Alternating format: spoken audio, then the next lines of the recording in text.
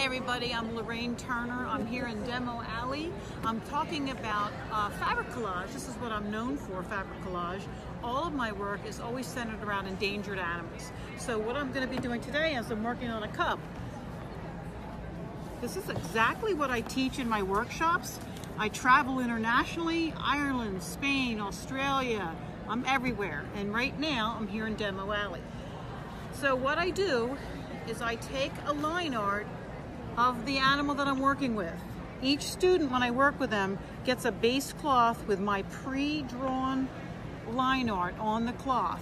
And we take different textiles. I'm known for textiles, lace, doilies, embellishments. That's what I'm known for. So this particular class, we're doing dyed cheesecloth.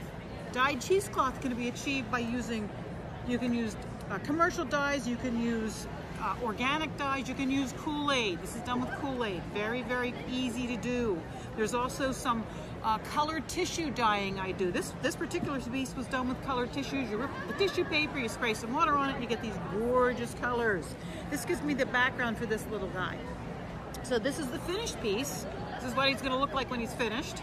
And what I'm demoing today is my technique. So when I work with fabric collage, I don't use any glue or fusing. I take my scissors and I cut tiny pieces on a fussy cut, and I pin them with just a straight pin. I sew with a monofilament clear thread, and that tacks it down. And then using all of my threads, I'm a thread collector designer for Arthil. These bright colored threads are how I tie it all together. I do thread painting. So that's what I will be doing today. And I'm using my fabrics. This is a first for me. I've never had my own fabrics to put into my own line. So that's what you're gonna see me today. I'm gonna be cutting my own fabric, and I'm gonna show you how to create this little cup.